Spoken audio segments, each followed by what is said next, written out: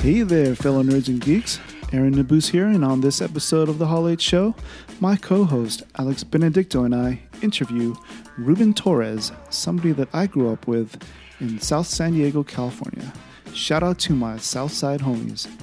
He's touching lives and making a difference in San Diego, Los Angeles, Northern California, and Tijuana, Mexico with his Love Thy Neighbor movement and with events like his upcoming barn burner, HeART of Boxing art show.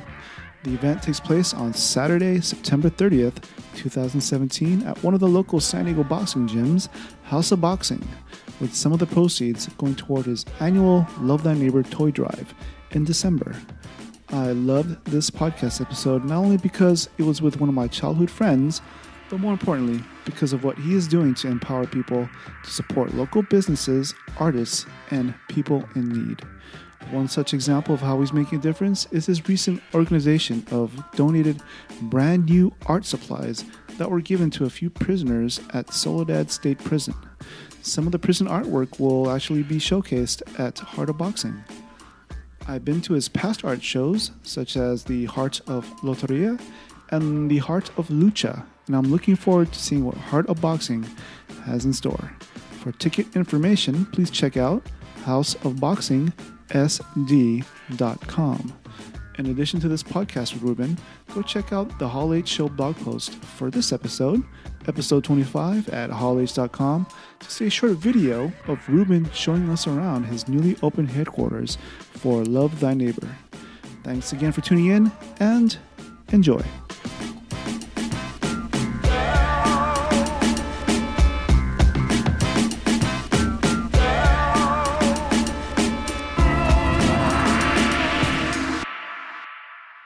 Hey there, fellow nerds and geeks. Aaron Nabus here, and welcome to the HeART Show. Joined by my co-host, Alex Benedicto. Hey there. And for those of you that know us, we are from San Diego, home of San Diego Comic-Con. And more specifically for me anyway, I grew up in South San Diego. And South San Diego is known for legendary hip-hop pioneers, LOD, Legion of Doom. Yeah. I think we got the best carne asada burritos in California. Yes. Rey Mysterio, for you wrestling heads. I went to Montgomery High School. Montgomery. And can't forget the world-renowned POD. I think they're on tour right now. Yeah. And I think you can add our next guest to the list. He does a lot for the community. He does a lot for the community and for the burgeoning art movement. Welcome to the show, Mr. Ruben Torres. Thank you. Thanks for having me. We forgot Frankie J too. Frankie J went to Frankie J. Yeah, he went to Southwest, local South San Diego, multi-platinum Grammy award-winning artist. Cool. And the reason why we're having you on the show is because you have an event coming up next weekend. Yeah. HeART of Boxing. HeART of Boxing. But before we get to that, kind of let our audience know a little bit about you. You know, growing up, what was 11-year-old Ruben like? What were you into back then? Dude, 11-year-old Ruben, I think, I don't want to say too much because my son's sitting here and he's going to be like, Daddy, you did all that? You know? But, well, you remember, man. I mean, you know, I've known you since, probably junior high school. Well, I think we both went to Finney. Finney, yeah. Finney, too, yeah. So, Finney Elementary School? Yeah. So when they still used to be called the Bulldogs? Yeah, the Bulldogs, Finney Bulldogs. Yeah. But, yeah, you know, I think, you know, in our neighborhood, you know, I think you were, you know, being involved in all the stuff that you're involved in. Either you're going to join a gang or you're going to sell drugs or do music. And I think we kind of followed the music thing, you know.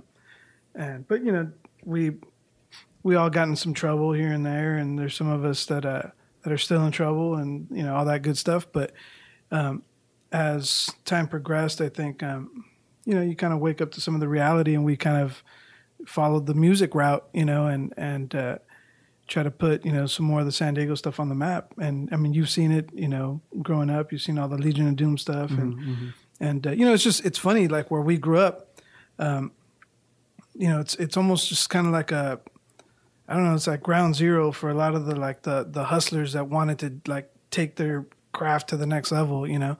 And like the Legion of Doom, they were the first ones to get into like the warehouse where you actually sold like cassettes and records, and you're just like, oh my God, like these guys are selling units, and then I remember. yeah, and then like I said, people like Frankie J and POD and Rey Mysterio, he's a world-renowned wrestling icon now, and I mean, being surrounded by that stuff, we never knew back then that the stuff was going to blossom like that, and.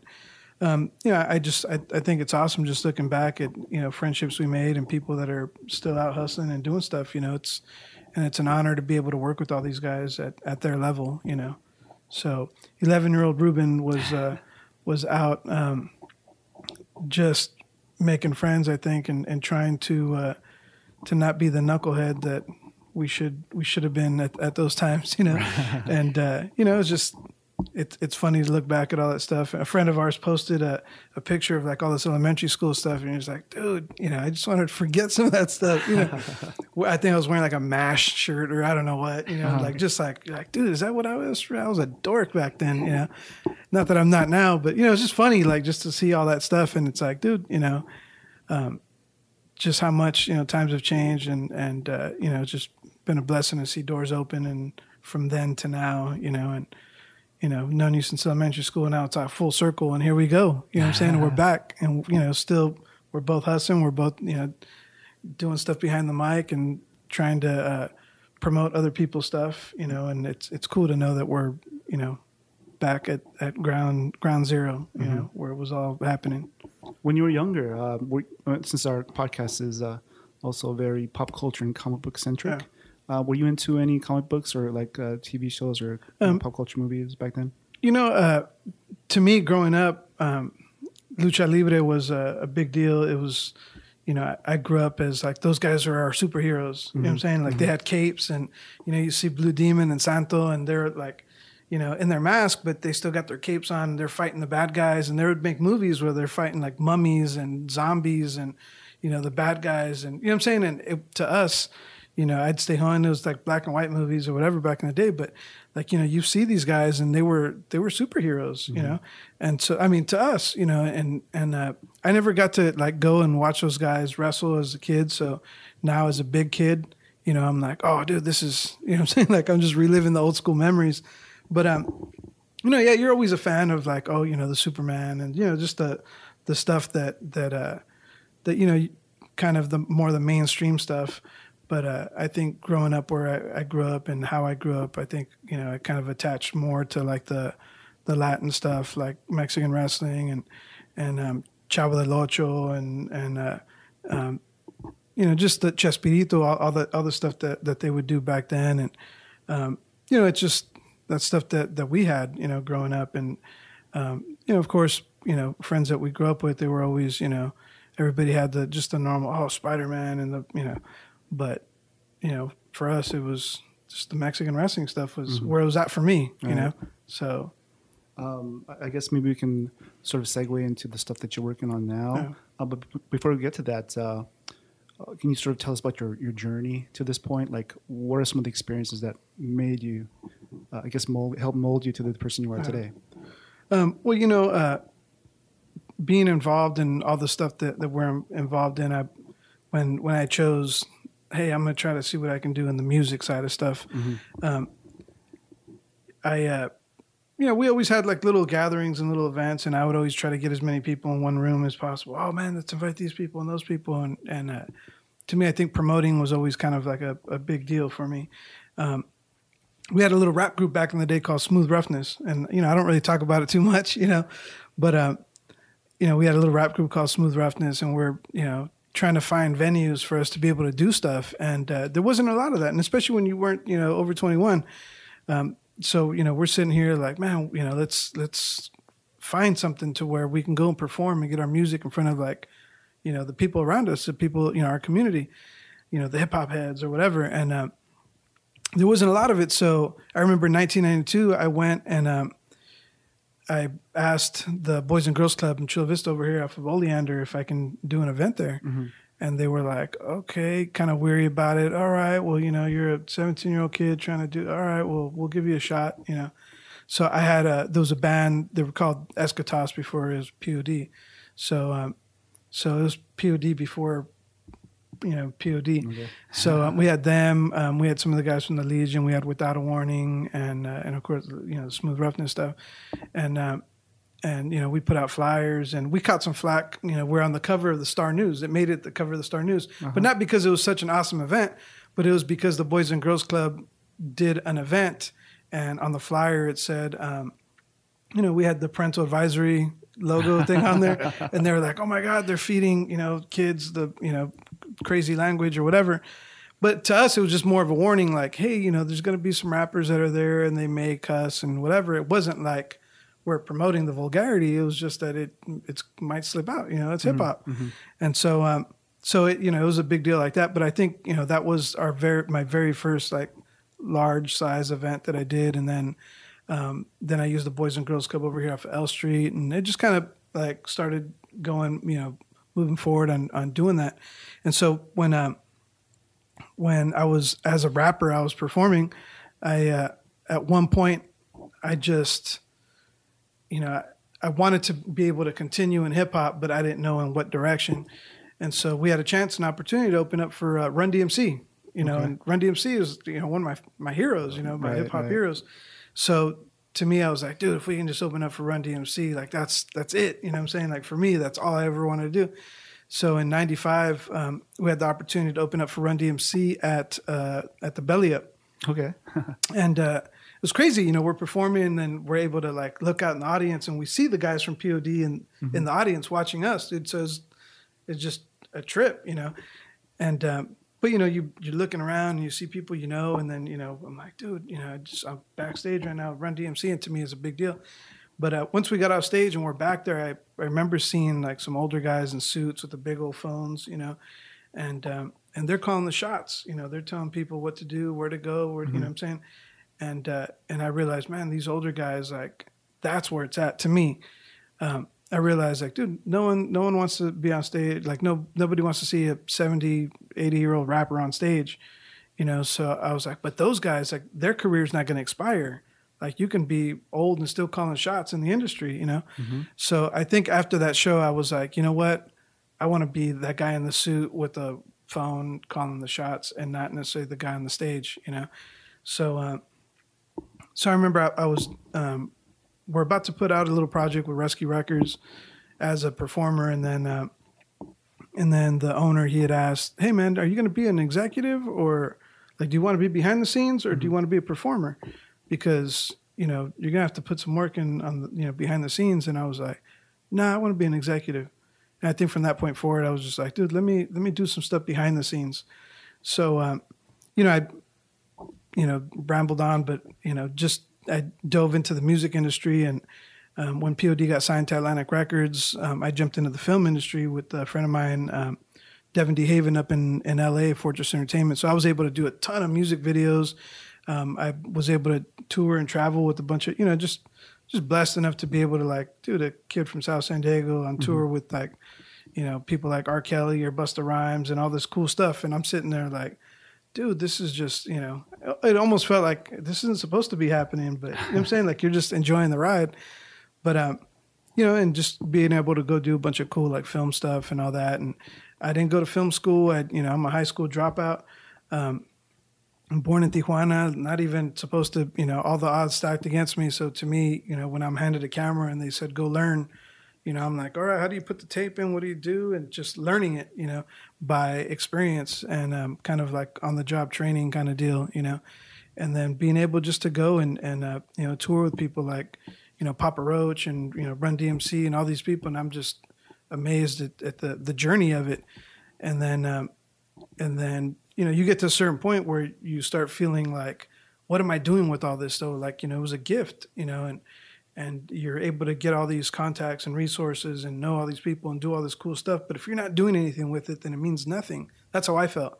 So I was like, man, at some point, like I want to do something. I don't know what, but I want to do something.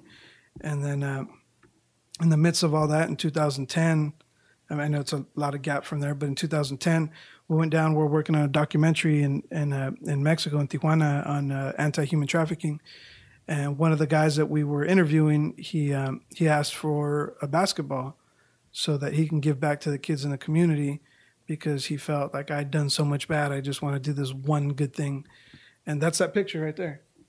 So he asked for a basketball so that he can give to the kids in his community. And that sparked Love Thy Neighbor. So I came back. I think remember you telling me about that story. We took a picture last year. Yeah, with the basketball. With the basketball. Yeah. Okay. And so that kind of, like, that picture right there means a lot, because it was one guy who, in his heart, he just wanted to do something good. And it planted the seed inside of me to, like, this is it. You know what I'm saying? Like, I've been wanting to do something where I could use my resources and use the influence and, the platform that I had. And so to me, I was like, this is it. Let's go and do some stuff for the kids down in TJ.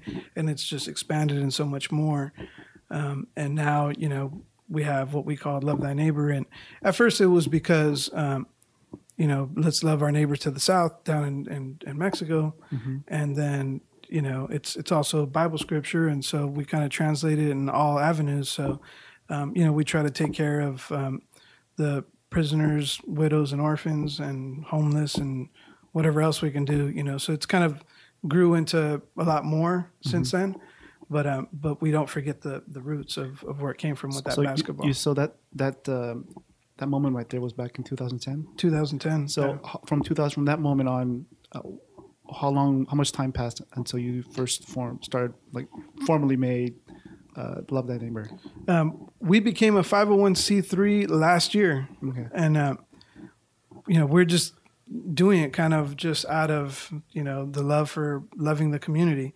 And, a lot of the stuff, like, it was coming out of my own pocket, and now, I'm going broke over here trying to do all the stuff, Mm-hmm. And then, a friend of mine, Mike Kellerman, he went to school with us as well. Right. He's a badass tattoo artist. Yeah. South Bay Mike, Blackwater Tattoo here in Chula Vista.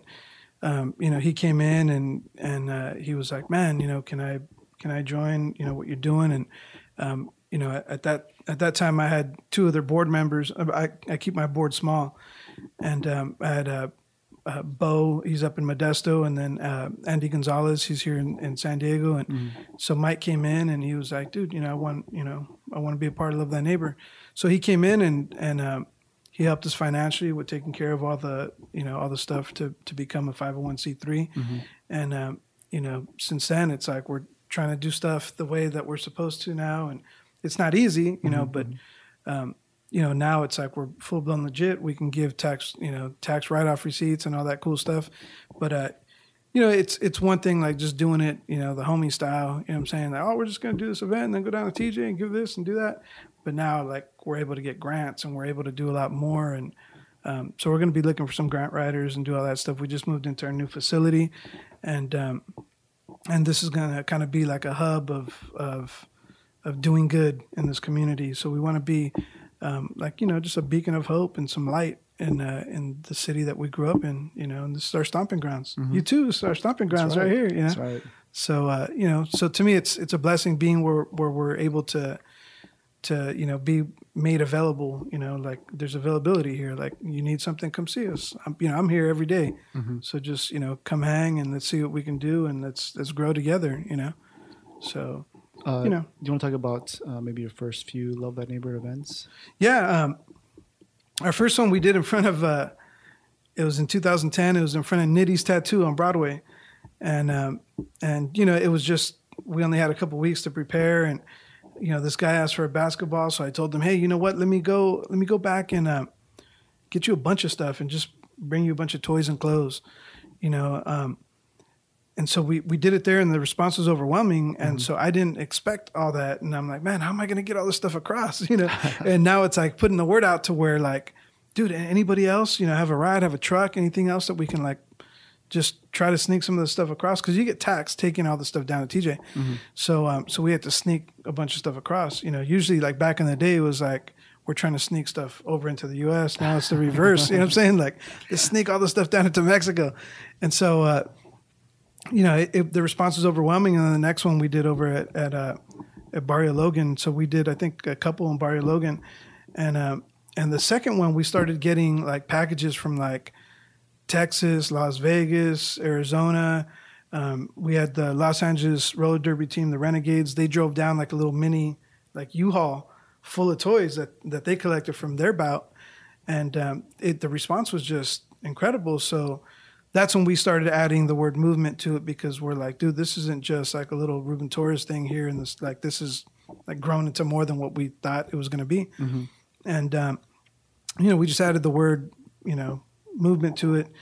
And it just started kind of growing from there. And our partner, Bo, he's got, Love Thy Neighbor in Modesto now. Mm-hmm. And Paco and his wife, Star, they're going to be doing it up in L.A. now. And, we're just trying to, like, grow the momentum of it and create it to where it's not just like, oh, some guy in San Diego is doing a little Love Thy Neighbor thing. It's like, no, man, like, it's the heart, it's the mind state, it's the mentality, and just love on the people around you, So we did a couple times there in Barrio Logan, and then the last two events we did over in San Ysidro, which to me was mind-blowing, because when a large corporation lets you take over a multi-million-dollar facility, like, the outlets at the border, right? I was blown away. Like, are you serious? Like, we can do anything we want here? Like, you remember you walked in, and it was just like, dude, there's like huge stores here, and they're like letting us use like their vacant units, and we had like a little skate room in there where kids are just skating, and pro wrestling we had pro wrestling, we had barbershop, we had all kinds of stuff, and so to me, I'm just like, you're serious? Like, we can take over this place and just do whatever we want? Like, to me, that was just amazing. Like, God smiling down on us, like, good job. You know what I'm saying? Like, go do this. And so to me, I was blown away. Then we did it again last year, and it was more of a concert. They were just like, hey, I don't know if we can do the skate stuff this year because we don't want to, it was under new management. So they were just like, they wanted us to do it, but just a little more careful. Like, oh, we don't want anyone getting hurt wrestling, so let's not do the wrestling. So, we were kind of bummed out, like, okay, well, it's just going to be a concert this year. Mm-hmm. All right, we'll figure it out. So as in the midst of all that, Sweetwater Harley, they seen kind of like the struggle, and they were like, dude, well, for 2017, come do your event at our place, and there's no, no restrictions. Like, dude, you want to have wrestling, do wrestling. You want to do, like, whatever you want to do, just come do it, and do it at our place. So this year we're going to be doing it at Sweetwater Harley, December 8th and 9th. So December 8th, we're going to have, not to fast forward and all that stuff, but Rey Mysterio is going to come do an autograph signing session December 8th. So anybody who wants to come do meet and greet, take pictures, whatever, just come and show up and bring a toy. And then December 9th, we're going to have Andy Vargas, the lead singer for Carlos Santana. He's going to come perform. There's another Latin band called Boulevard Descarga, and a local reggae band called I Abide. So cool. We're not sure what's going on with the POD stuff yet, if they're going to, come through. Sonny usually always comes through either way.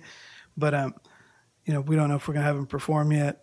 They performed for us last year, and they came through, did autographs the year before. So they're always supporters of the stuff we do. I know they're extremely busy right now, so we're trying to work that. But, come by and meet, Rey Mysterio and come listen to some good music. I know he's going to do some Santana songs. He's Andy Vargas is the lead singer for Carlos Santana. He performed last year, and just the audience just loved it. So yeah, it was a good turnout. Yeah, and it's not even like, well, we of course would have invited him back, but he reached out to us and he was like, dude, book me again for next year. So to me, that was an honor. You know what I'm saying? Like, dude, we got this platinum worldwide, he's a huge name. Mm-hmm. And then for him to come down and, he donates his time too. So everything that the artists do, they're donating their time to what we do. And any donations, anything that comes through just goes right back into what we're doing. So, just full circle, we're talking about it, and, stuff that comes in, like we're able to take trips up to Soledad State Prison, and, go up there and hang out with the inmates up there and bring back some of this art and all this cool stuff. But that's how we're able to do everything that we do, is from the support of the community. Great. So I guess we can move forward to the art aspect. The art aspect. Yeah. Why is art important to you? Well, in talking, like, talk about the prison stuff real quick. Mm-hmm. In talking, having conversations with the warden over at Soledad State Prison, he was explaining how for them art is like rehabilitating.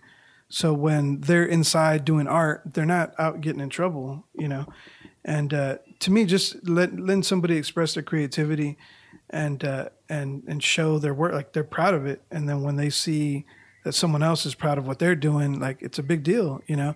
And for me to be able to show somebody a piece of art and say, oh yeah, a friend of mine did this, and they're like, wow, that's a beautiful piece. And then I say, oh, that's from Soledad State Prison. And they're like, what? You know what I'm saying? Like that whole like expression to me is like, it's, you know, priceless. So, you know, I love being able to promote what they do over there. But art to me, I think is kind of like a hook, you know, like how do we get people to come in and get involved and get the community involved? Well, through art, you know.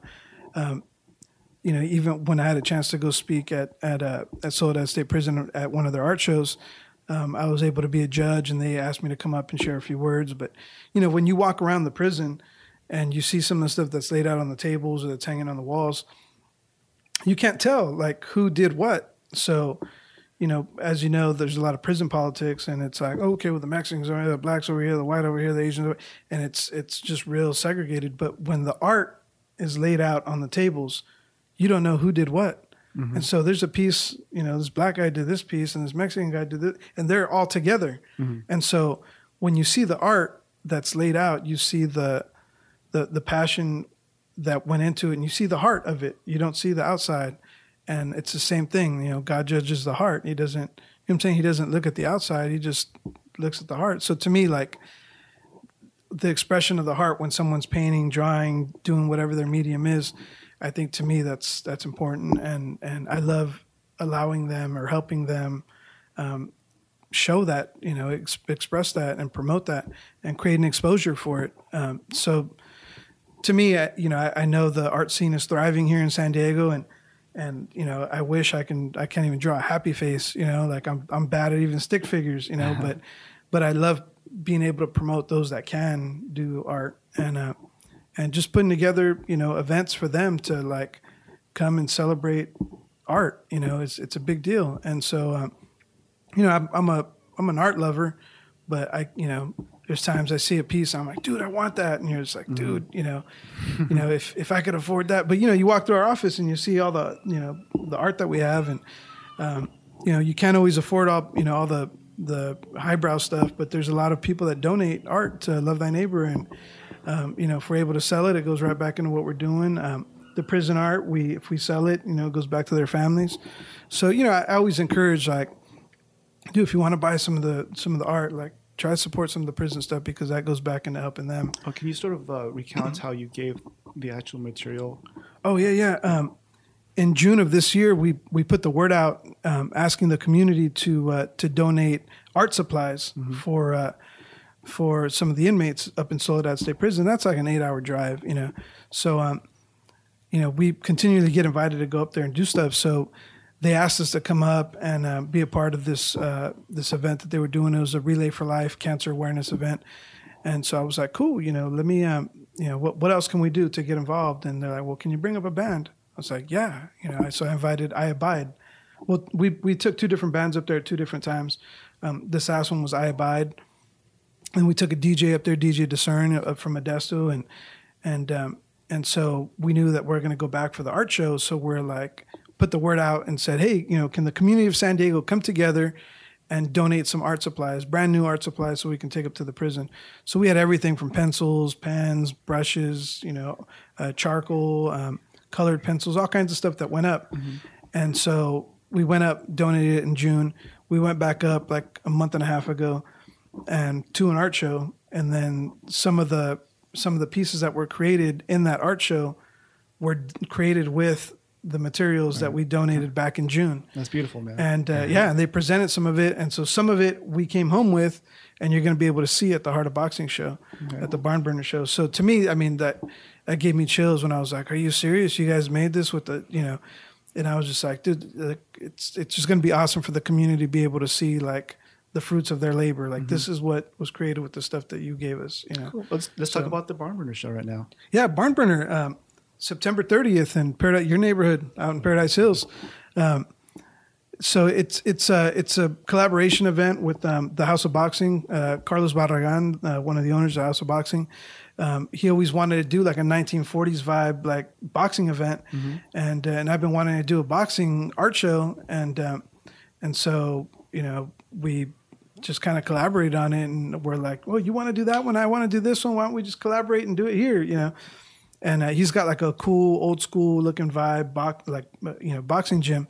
And we're like, man, just started throwing around some ideas. We set a date on it and we did it. And it's coming together. Like, we got, I want to say maybe like 10 different classic cars, not lowriders, but classic vintage cars from the 1940s. Like no hydraulics. Like from Karate Kid or something like that. Yeah, like that kind of vibe. Yeah. The San Diego PD is bringing by. They have a 1938 paddy wagon. Oh, yeah. So they're going to be bringing once in a while. Yeah. So they're going to bring that one by. Then we have 4. We're going to have it's 5 matches, but we're promoting it as 4 matches. Amateur, boxing matches. Some of the local guys here, and I think maybe like 2 guys from TJ. Mm-hmm. So that's what we're saying, dude. That's crossing all lines because we got some Filipino boxers, we got some Mexican, we got black. So it's going to be something for everyone. Most of my events in the past have been art and cultural events. This is crosses all boundaries. It's going to be it's something for everyone. So then we have even like everything down to like the catering, the food that's going to be there. There's going to be some cigarette girls like from back in the day, like walking around with the trays, mm-hmm. and they're going to have little appetizer things, with little toothpicks where you can try out and then you can go buy the food. Uh-huh. But there's going to be people dressed in the 1940s gear. We brought on some actors from some theater actors from here in San Diego that are actually going to be in character the whole entire show. So we got like a Mr. Big character. And, he's kind of going to be calling the shots. And then we got some guys that are going to be in the audience. And, what I'm saying? Like yelling at some of the boxers, hit him, you bum, doing all that kind of cool stuff. Got it. And then what else we got? Project Rio Collective, they're going to, be serving all the coffee stuff. They got a coffee shop across the street, and they're going to be coming over and setting up that stuff. But even like the boxers are going to be that vintage, old school get up, we got the old gloves, like everything. It's going to be, you're going to walk into an art experience. We're going to have some live art going on. Everlast donated 100 gloves, boxing gloves that the artist can paint on. So you could see some of the stuff that's been coming in. There's still a bunch of stuff over at the gym. Mm-hmm. So artists have been painting on Everlast gloves. And so those are going to be hanging throughout the gym. And then there's going to be some live art. We have a punching bag that we're going to be painting on, like whatever artists come through, they can paint on the bag. Mm-hmm. We got a couple cool little, photo booth, little interactive things that we're going to be doing as well. So all the way around, it's just going to be, exciting to see all this stuff going on. We got a couple vendors.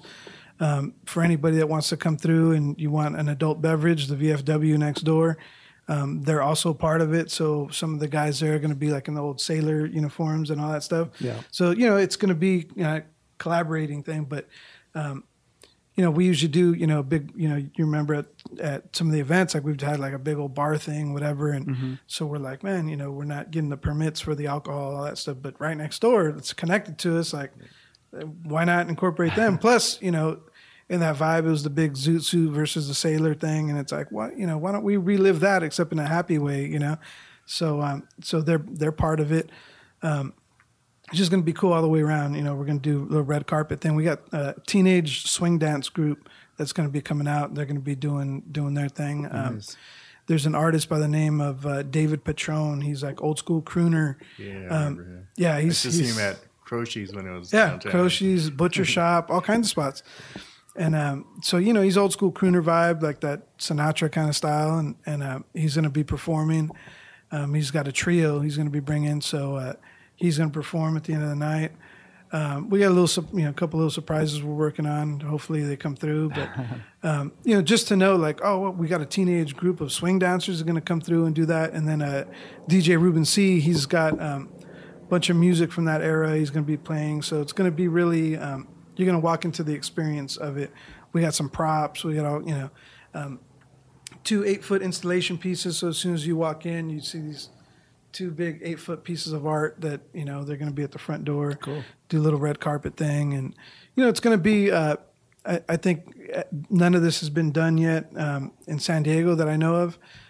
So, I think it's going to be historical, and, we've been, tagging it as, the largest boxing art show in the nation. most of the stuff that we've done, like I didn't know of any other wrestling ones that have been, in effect like that. So to me, I tagged my other ones like, okay, largest lucha libre, art exhibition in the nation, because honestly, like the amount of art that came in for those was just incredible. Right. So, now that I'm back in the saddle doing art shows a little bit, like we got about 100 artists that are coming in. We got art coming in, a piece from Poland, a digital piece that came in from Poland, a pen and pencil piece that came in from Mexico, from San Luis Potosi. We got some, I think it's colored pencil stuff that came in from North Carolina. So pretty much from everywhere. We got an artist coming in from Chicago. He's part of the Boxing Hall of Fame, and he paints on gloves. So he's going to be coming through. And so to me, it's a big deal being able to get people from all over and kind of, collaborate all on one solid idea, and, we're 20% of everything that comes in, whether you, buy a piece of food or you buy a ticket or you buy art, 20% of all that stuff is going to come back to Love Thy Neighbor so we can do the toy drive event. So, we're not just doing it just to do it and put money, in everyone's pockets. It's going to be, you're going to see the fruits of your labor in December, so whoever buys a ticket, buys a piece of art, you buy some food, there's going to be, some of that labor that's going to go back into some of those fruits back into December for the toy drive. So, we're just trying to take it back, full circle. So, I think anybody that gets involved is going to be happy with where their money went. Awesome. I'm looking forward to checking it out. Yeah, it's going to be a lot of fun. It'll be a lot of fun. So the Heart of Boxing, is it, I remember your Heart of Loteria and your Heart of the Lucha one. Yeah. Like how many other art shows have you had in the past? I did a couple like just straight Love Thy Neighbor ones where I just asked people just to bring art, and, it was part of the toy drive stuff. But I've had a number of, I've had a couple of like the Lucha events, the Loteria one. I want to say probably like under 10, but when I do them, I try to do them big, and maybe that's, maybe that's a blessing, maybe it's a curse. I don't know. But, I'm trying to tone down some of the stuff, I haven't done a big show like this in a long time. So I'm hoping this one's going to have the same effect that, in the past, like the Lucha show. My very first Lucha show that I did probably had a little over 3,000 people. We packed out the spot in Barrio Logan, and there was people up and down that street on Main Street. You couldn't get in at some point, and it was just ridiculous, So that we moved into the venue over in Balboa Park, the Centro Cultural, and it was a little bit more fitting for what we wanted to do. So I think people are going to be expecting those kind of events coming from what I've done in the past. So I'm hoping this kind of fits the bill of, I'm hoping that their expectations are met by this event, because I always say, I don't do just an art show. I do art events. Like this is an experience, Right. so you'll be able to walk around and get involved in some of this stuff. You can paint on the punching bag. We're going to create like a little boxing ring. We're going to have a banner in the back where you can jump in the ring, take a picture, do that kind of stuff that's going to be interactive and creative. So just want to try to create an experience for the community. And, we're hoping this one meets everyone's expectations, Cool. I guess since we're still on the subject of art, we have a segment of the podcast called Art Watch. Are there any artists out there that you sort of want to, rep and give a shout out to? Well, always, I always feel like I got to pick from like one of my favorite kids. Like when you say like, hey, so you got 3 kids, which one's your favorite? You're like, we'll tell you what, we'll have you on the podcast again, and then we'll have you on continually. Yeah. You can continually rep out. We'll shout out some of the artists. If I can do one, the wall behind us here in our Love Thy Neighbor office here, Junco Cancha, he did. If you guys go to Barrio Logan and you walk into Border X Brewery, you get to see some of his art all on those walls that are in there. So at the last Heart of Lucha, he's seen me and Sonny standing on the red carpet right there, and he drew me and Sonny, like his arm around me, and like, it looked like a photo. Like I was like, dude, that was cool. I can't believe you did that. Like that was awesome. When'd you do it? And I was just tripping that he even did that. And then So I'd ran into him not too long ago in Barrio Logan, and I was like, "Hey, dude, we're going to be moving to some office space. You think you can come and do something?" And he just came and did like a whole tribute to the South Bay, South San Diego, here on our wall. Yeah, and so I wanted to shout him out, and definitely one of my favorite artists too in San Diego is Chicle. I don't know if you're familiar with Chicle, but he's also a teacher over at High Tech High. He's an art teacher at High Tech High. I think it's a 11th grade art teacher over there. And he's also one of the owners of the Project Rio Collective, the coffee shop over there across the street from the gym. We'll look him up. Yeah, and he's not just an awesome person, and he's growing that community, but he's an awesome teacher, and just I love his simple art. There's a group of guys that he rolls with too. Of course, Max and Joni Nunez. Ricardo Islas, like all these dudes that are just like doing stuff that to me I just think are just next level. You can kind of look through some of the stuff that we got here, and there's a guy down in Mexico, Alex Reyes. He's a graphic designer too, but when he brought in a piece that's pencil and pen, and it's a Canelo piece, and I was just amazed at I'm saying, like some of the stuff that people are turning in. So, yeah, I just want to more shout these guys out because they're super talented, and there's so many artists that I just want to show love to, and these guys always show me love and kind of support every time I do an event. So, make sure you check them out when you get a chance. Alex, do you have an artist that you want to? Yeah, actually, it was an artist that we met at I think it was your first Love Thy Neighbor event in the outlets. Was he goes by Mex Live on Instagram. Yeah, Mex. Yeah, he does some great work. And Gio. A lot of aerosol paints, some paintings, even some sculpture too. Yeah. And he's involved in the community a lot. And so go check him out. Instagram at Mex_live. Yeah. On Instagram. And if you need any stickers or anything, he does a ton of stickers. He's done stickers. So yeah, he did our Love Thy Neighbor stickers. He did our Connected with Ruben Torres podcast stickers. He did some House of Boxing stickers. He does all kinds of stuff. So reach out to him. He's a great dude, great guy in the community. He does photography too. You can catch him in Barrio Logan all the time, especially when they do the Vuelta, all the low riding stuff. He's doing the low riding photos. So he's a great dude. He's got a ton of resources, great artist, and you guys need anything from him, he's always open. So shout out to Mex. Yeah, he's always been cool to us when we've seen him around. Yeah, and he always he blocks his face. Sometimes he doesn't want people to know who he is. On the Instagram, but you'll find him. Just ask around, you'll find him. Yeah, he's a good dude. I guess for me, it's somebody that I've sort of talked about in the past. His name is Orlando Arocena. He's part of the Poster Posse. He's a badass vector artist.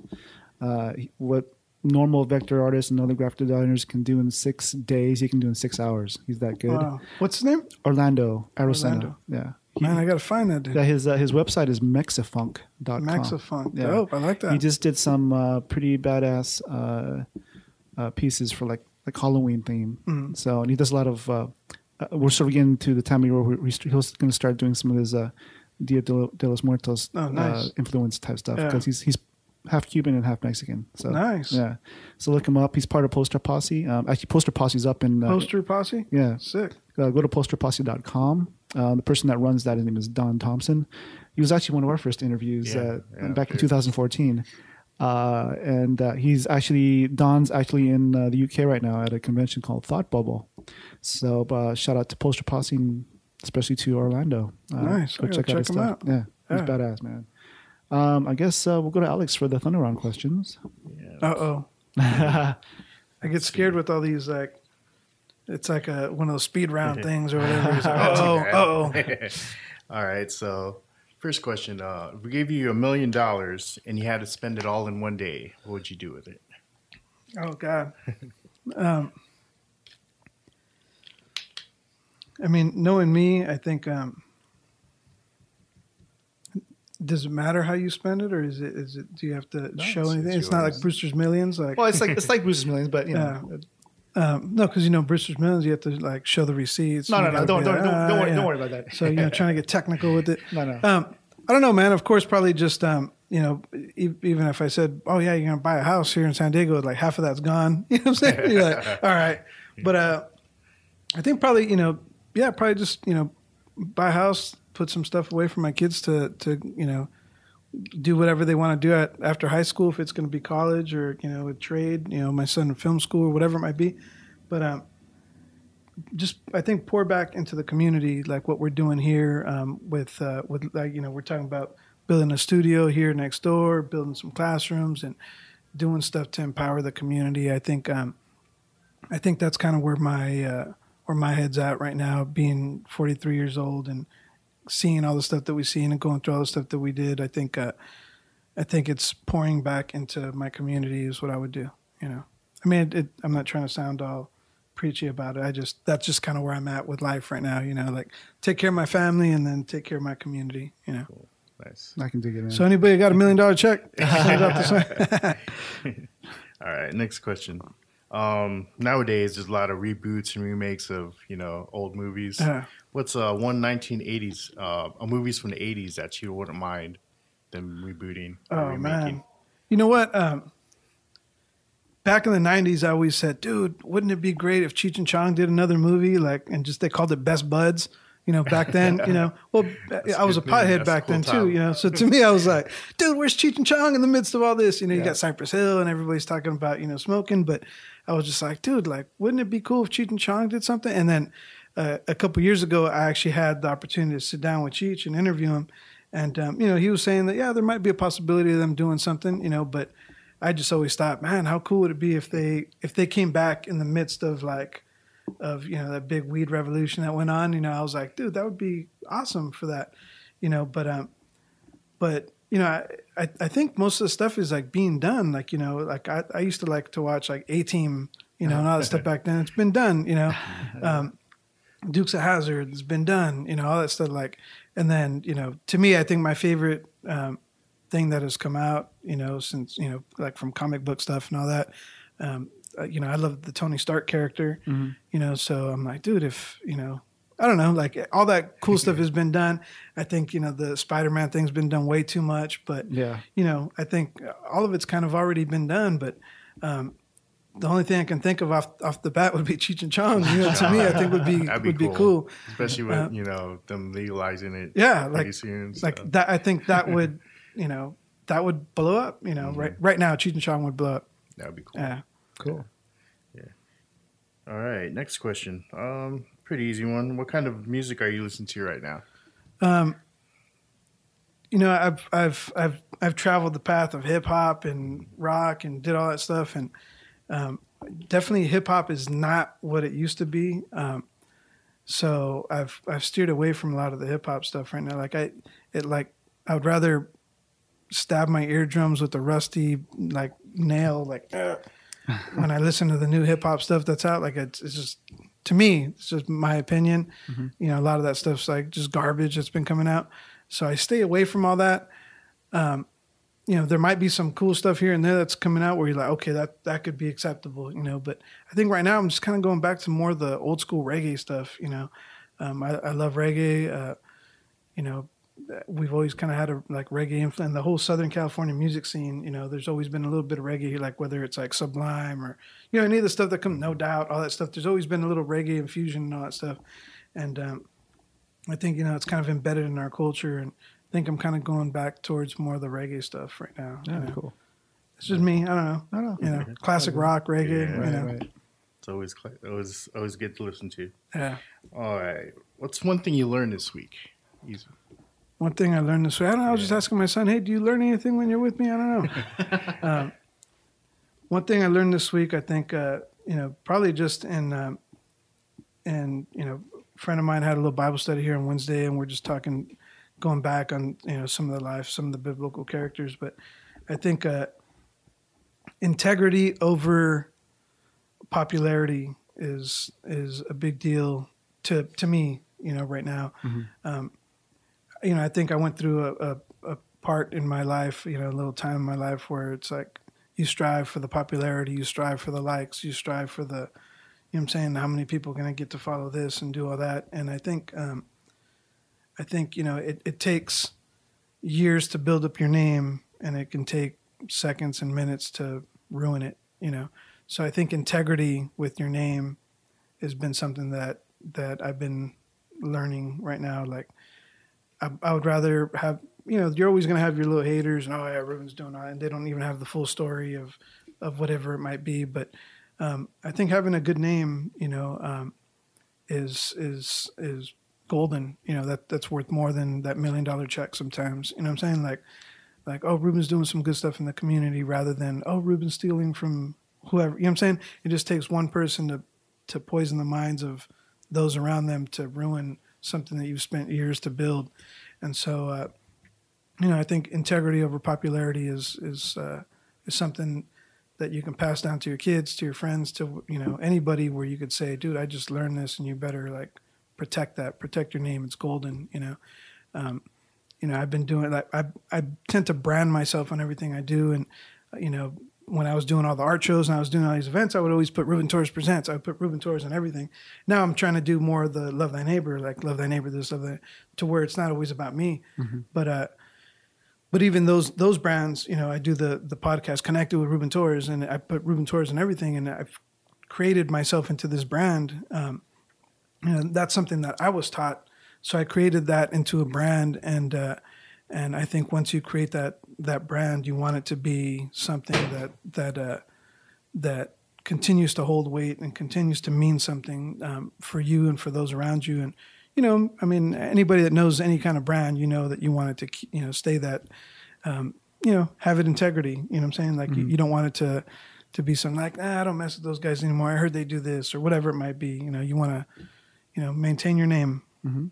I think it's something I learned. Yeah, it's good that you picked that up. Yeah. It's important when you're trying to sort of not only when you're trying to build something, and then you sort of have that notoriety already established. Yeah. So, and then people buy in to say, "Oh, I'll support you because I know what you're all about already." Yeah. You know. I mean, I think it's part of the reason that you're here today as well, because you knew me way back then, and then now you actually see, you know, the stuff that we do and the stuff that we've been involved in. And it's that notoriety of like, oh man, he's doing something good, you know, because if I was a scumbag, you wouldn't be here wanting to know anything about me. You know what I'm saying? Well, I think that's one reason why I sort of feel an affinity to, you know, for you as mm-hmm. well, is because what you're trying to do with the community and with the art movement mm-hmm. is sort of like what we do at the conventions mm-hmm. and with artists that we meet online. You know, we obviously at San Diego Comic-Con, it's changed throughout the years. Yeah. So it's becoming, you know, so big and so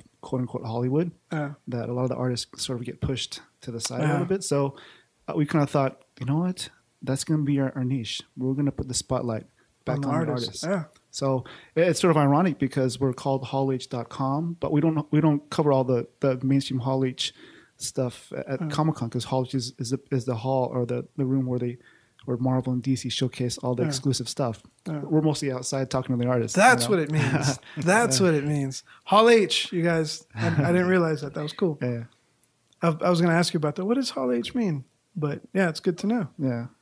Yeah, and you know, thank you guys too, man, for spotlighting, you know, artists. I think sometimes, you know, because I always think back, like, dude, everything is an art form. Like it could be culinary art. Like, you know, sometimes when people make food and you're just like, wow, like this is art, and you're taking pictures and it's the presentation, like everything is an art form, whether you're making beats or whether you're a barber or whatever it may be, you know, mm-hmm. like I look at all those things as an art form, you know, and sometimes I think, you know, artists get shunned or they don't get the credit they deserve. And I think it's, you know, it's people like you guys that are, you know, helping maintain that, you know, keep that alive, you know, to where, you know, it's not always like, oh, you know, we're going to move you to a different hall, or, you know what I'm saying, you're going to go to the back or on the side or on the corner and, you know, we'll talk to you later. And it's like, no, man, like I try to put people I know that are doing stuff on the same level as like, you know, the people that are celebrities and have, you know, so I interview,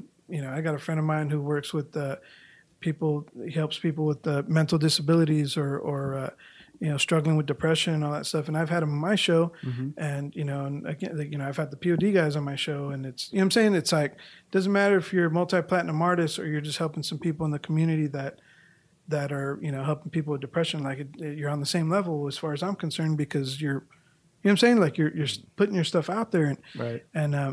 And so, I thank you guys too, man, for keeping the spotlight on the artists and the people that deserve the exposure and the spotlight, so thank you guys for doing what you do too, Cool. and guys like me too. Exactly. You know, one more question? Last one. All right. If you could have a meal with anyone, dead or alive, Ooh. who would it be? Where would you eat? And what would you talk about? I mean, the spiritual aspect of me, I'd probably say, Jesus, of course, someone alive, for some reason I find Mike Tyson really like intriguing, you know what I'm saying? Like, because the person that, we always once thought he was like this monster, like, I'll bite your ear off, Mm-hmm. and then like the person that he's become now, I'm just like, dude, he's like that dude. He's not the monster everybody thought he was, he's just awesome. Like, I find him very, like there's a brutal honesty about him. And, I just think like, how cool would it be just to like get in the mind of that guy, and find out, I don't know, but like there's something intriguing to me about him.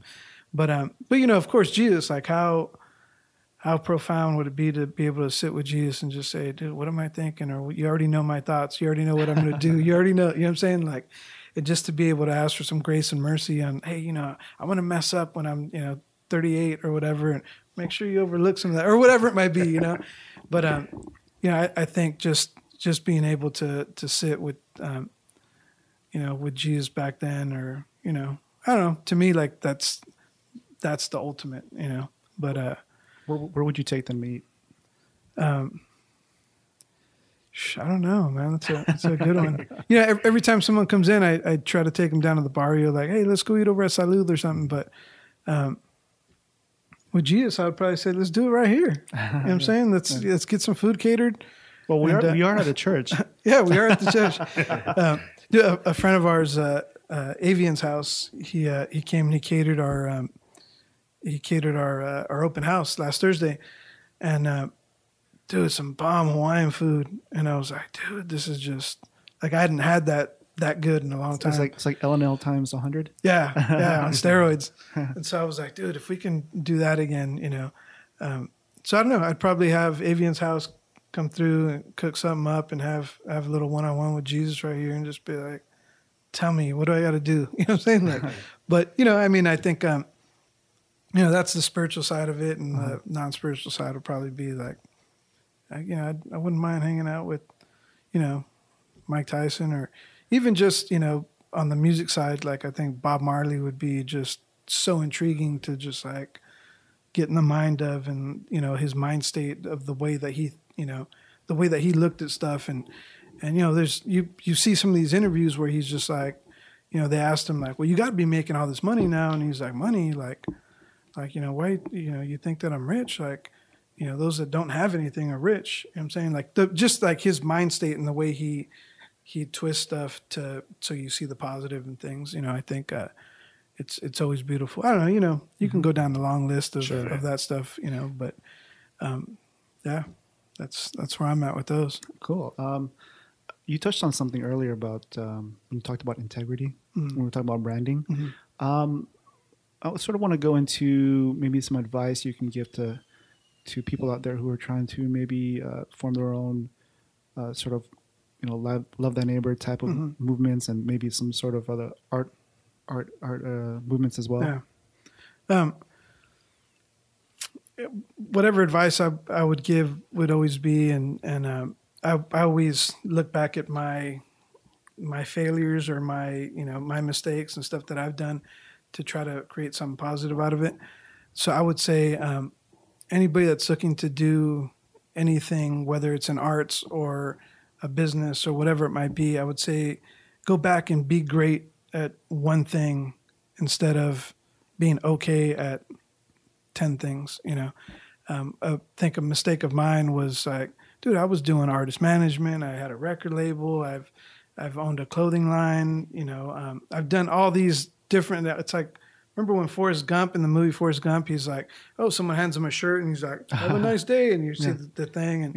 And, and he's teaching Elvis how to, do the pelvis thing, you know what I'm saying? And, you know, and he was part of all these different, like, ping pong. And then, you know what I'm saying? He's at the monument and, you know what I'm saying? Yeah. And, you know, was part of all these different things. And it was like, dude, that's cool. He was part of history with that. And so that's kind of how I feel like, okay, I was involved in wrestling, you know, back in 98, where I was able to make some cool stuff for Rey Mysterio and Conan and all these guys. And then, you know, I went and I did the film stuff and did, you know what I'm saying? And I'm like, I'm okay at doing, you know, 10 different things, but I'm not great at doing one of them.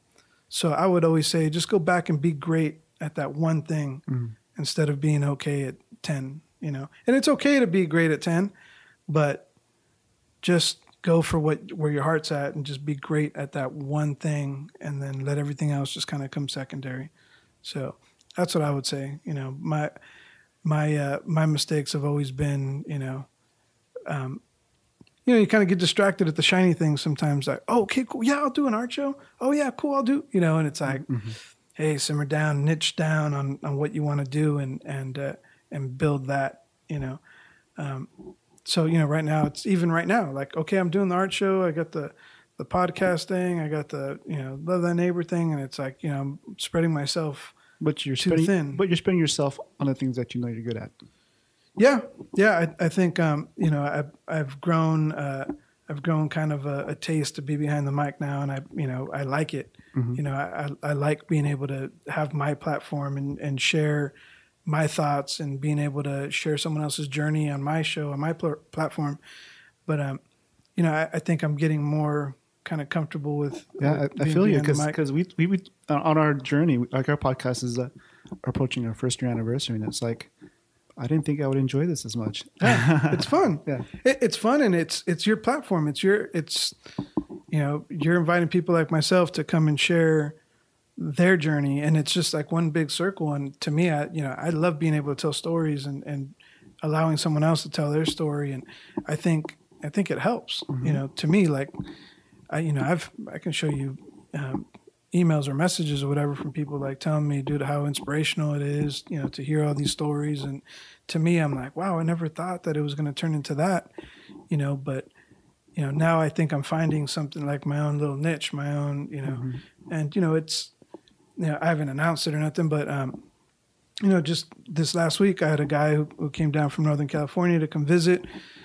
He works with a couple different, like, television networks or whatever, and he just came, hung out for a couple of days, and, you know, we had thrown around the idea of turning, you know, the Connected with Ruben Torres show into maybe like a reality show, to where, you know, kind of follow me around and do good stuff. And, hey, let's go to the homeless shelter. Let's go to the down to the orphanage in TJ, or, you know what I'm saying? And to me, I'm like, wow, I never really thought about that and how awesome that would be. And so, I don't know, to me, I'm like, dude, maybe that's another avenue. But, you know, I want it to be to where, you know, I want to make sure that, you know, to me, spiritually, that's what God wants me to do, and not just, you know, not just a good idea, but a God idea, because I don't want it to be where it's just like it's a Ruben Torres thing. You know what I'm saying? Like, I want it to be like, this is ordained and this is meant to be. And, you know, to where it's not robotic. Like, I want to be able to touch some lives through it and change some lives through it. And you know, just today, the pastor earlier, he was saying there was a guy, I think it was John Wesleyan, where he said, you know, I just want to go get on fire and let other people watch me burn. You know what I'm saying? And to me, you know, I want to be able to I want to get that fire of God in me and just be able to go into a neighborhood and just do good. And people like, there's something different about that guy. You know what I'm saying?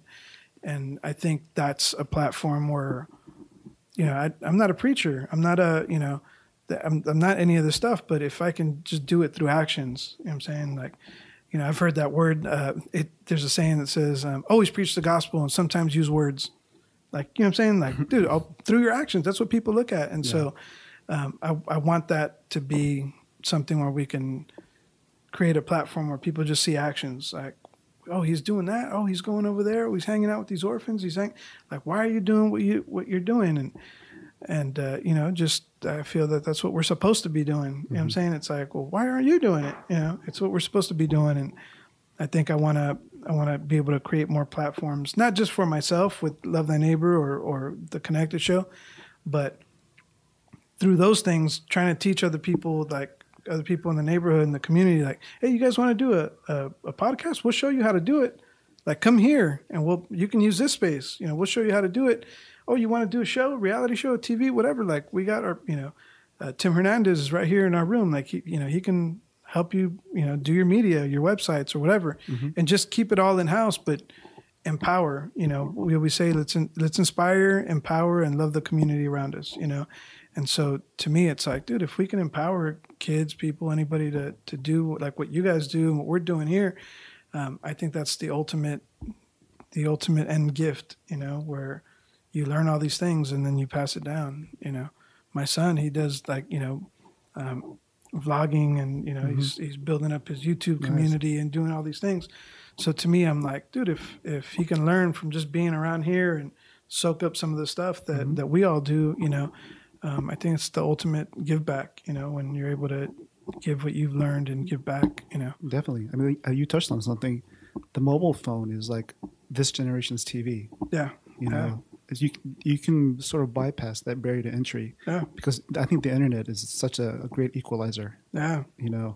And I guess to your Connected Show idea, I was thinking just off the top of my head right now, what if the first season is you, but the second season you pass the torch to somebody else? Yeah. And then it's like the day in the life or a week in the life or whatever of somebody else. Yeah. It's not a bad idea. Yeah. And just have someone else. You can do Love Thy Neighbor and it's not me, it's everyone else. Right. That would be awesome. Yeah. I like that. I have to write that down. I have to remember that part of it.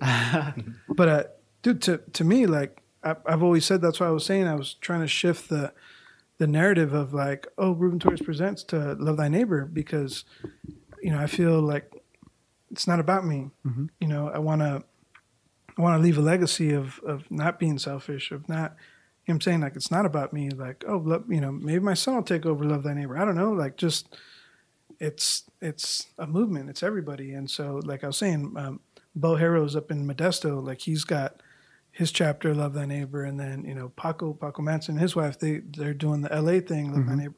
And so I want it to be a, hey man, you guys want to do it out in Paradise Hills here, dude? Let's, I'm saying, it's not about just us. And even if you didn't even use the Love Thy Neighbor name, just do something. You know what I'm saying? Like, create some kind of action. Dude, I got hit up like 4 different times this week. Hey, you guys going to do anything for Mexico? You guys, and in my mind, I'm just thinking like, no, but you guys can. You know what I'm saying? Like, don't wait on someone else to do something. Like, take the torch, run with it, grab, like, do something. Like, right. Doesn't matter what you do, just do something.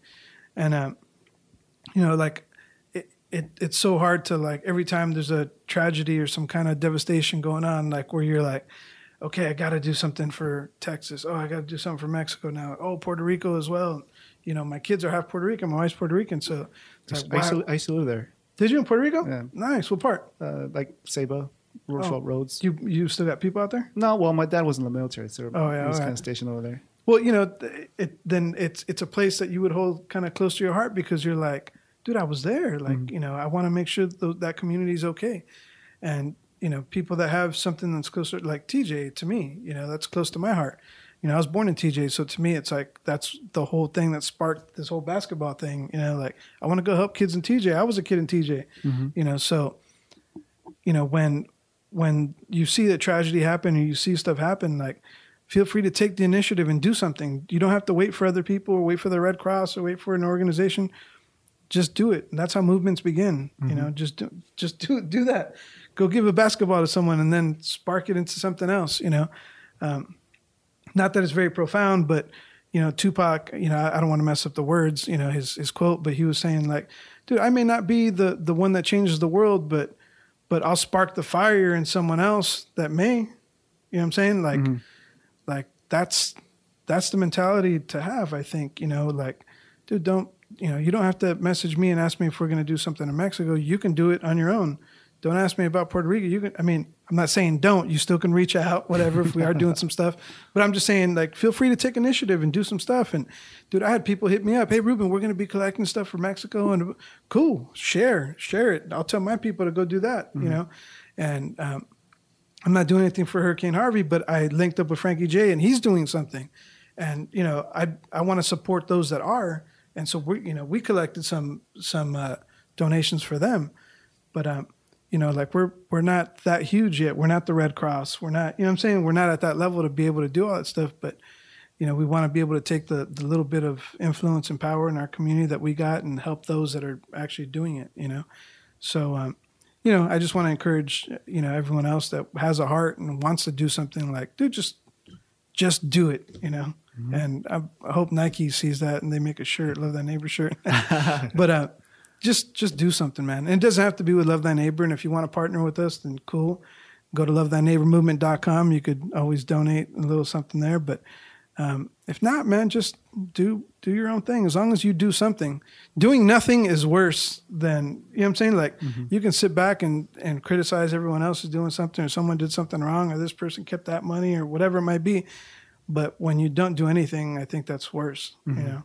So just do it. Be encouraged to do it, you know? Cool. That's really good advice. Thanks for sharing. Yeah, thank you. I guess we'll start closing out the show. Is there anything else that you want to tell our audience that you think we missed? Be on the lookout for, we're relaunching the podcast. Soon it's going to be a little more community based. But that's connected with Ruben Torres, connectedrubentorres.com, and you can find it on iTunes as well. And I don't think we're going to do like a real huge relaunch, like, you know, like a campaign for it. Yeah, yeah. It's just, we're just going to pick up where we left off. But, you know, on the production side of it, we may have a little more, maybe some commercials or whatever it might be. And I think we're going to involve the community more to where it's not just like celebrity based. It'll be anybody who's doing anything. We're just going to give us a heads up. We'll help support it on social media. Appreciate it. Yeah. And we'll have to have you guys on and come out and, you know, make sure you guys come out and promote what you guys are doing as well. We'd be happy to. Yeah. And other than that, you know, make sure you check out the upcoming events and check out the website and, you know, support the arts, whether it's in this community, any community, just support the arts somehow. And when I say support, like support our stuff, Hall H, Connected, Love Thy Neighbor, any events, a lot of people think it's like, oh, you know, you got to donate money. You know, it's not about that.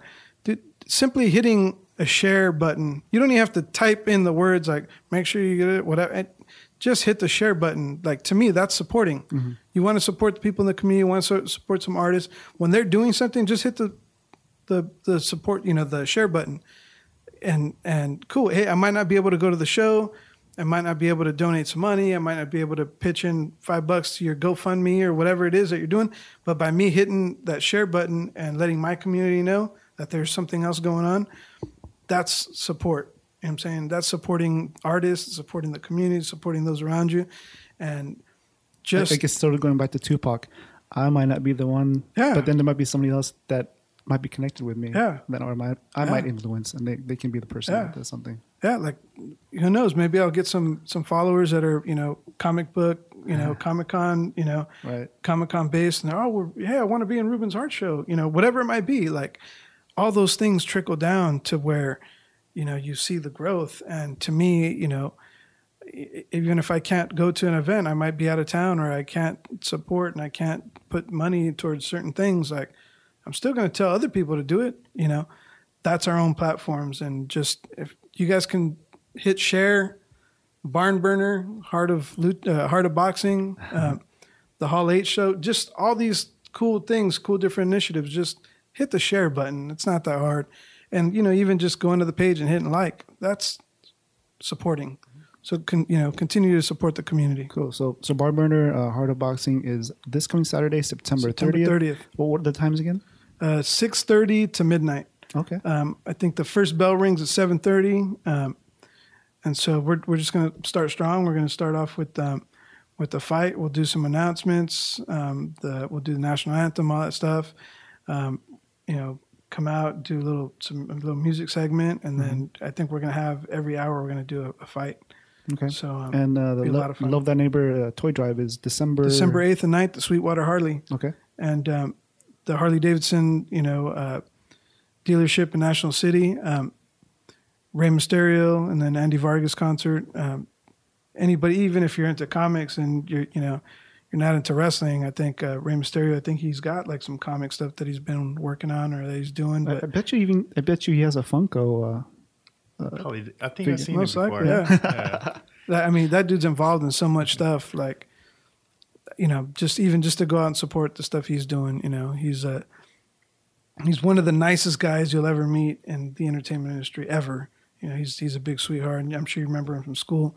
But he's an awesome dude. You know, so just support what he's doing. But it's free. Just bring a toy.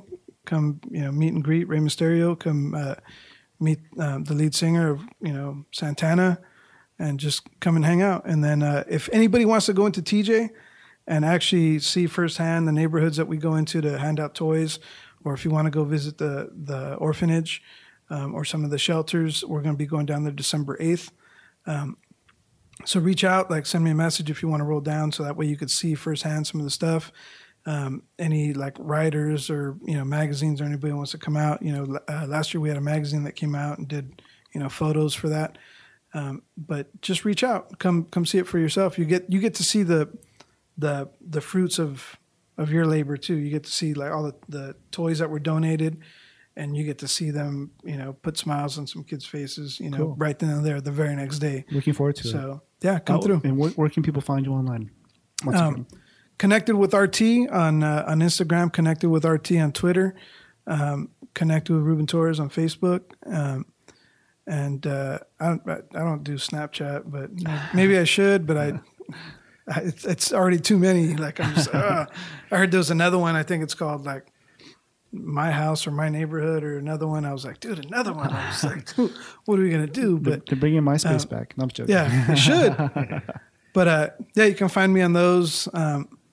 You know, I'm not as active on Twitter as I should be, but you know, check out the Instagram, and it's The Heart of Boxing also as well for this event, and then LTN Movement on Instagram and LTN Movement on Twitter as well. So, and connect with RubenTorres.com and LoveThyNeighborMovement.com. I know it's a lot of stuff, but we'll list it all in the show notes. Yeah, and you know, you could see all the different initiatives, all the little programs that we do on LoveThyNeighborMovement.com. We encourage, you know, any partnerships, any partners that want to get involved. You can do you know, whatever it is, $5 a month, $10 a month, $20 a month.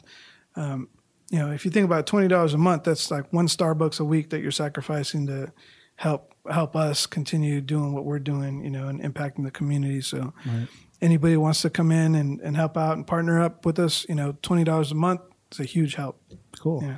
Well, thank you for being on the show. No, thank you for having me, man. It's an honor. Thank you for all you do. Really. Thank you. We'll have you on again. For sure. Thank you. And hopefully you can get me some passes to Comic-Con. Me and my son will roll out there and hang out. Cool. On behalf of my co-host, Alex Benedicto, this is Aaron Nabus. Peace, cheers, and artists assemble. Boom. Thank you for listening to the Hall H Show. Our mission is to put the mainstream Hall H spotlight on artists, writers, and other creatives. We especially love emerging talent and people we think deserve more exposure, like Ruben Torres, the creator of the Love Thy Neighbor movement and art shows such as Barn Burner, The Heart of Boxing. If you are in San Diego, California on Saturday, September 30th, please come check it out at House of Boxing and be ready to be transported back to the 1940s. For ticket info, please go to houseofboxingsd.com. As Artist Alley evangelists, we encourage you to please visit Artist Alley at all the conventions you plan on going to this year. Speaking of conventions, please make sure you are continuing to be SDCC fit so you can be better prepared for all the cons you plan on going to this year. Join in on the fun by following the SDCC Fit movement online on Twitter, Facebook, and Instagram using the hashtag SDCCFit. If you are listening to us on Google Play, iTunes, or Stitcher, we would appreciate a rating and a comment. We are always looking for interesting guests to have on the show, so if you have any suggestions, please reach out to us on social media using the hashtag HallHShow. Peace, cheers, and artists assemble.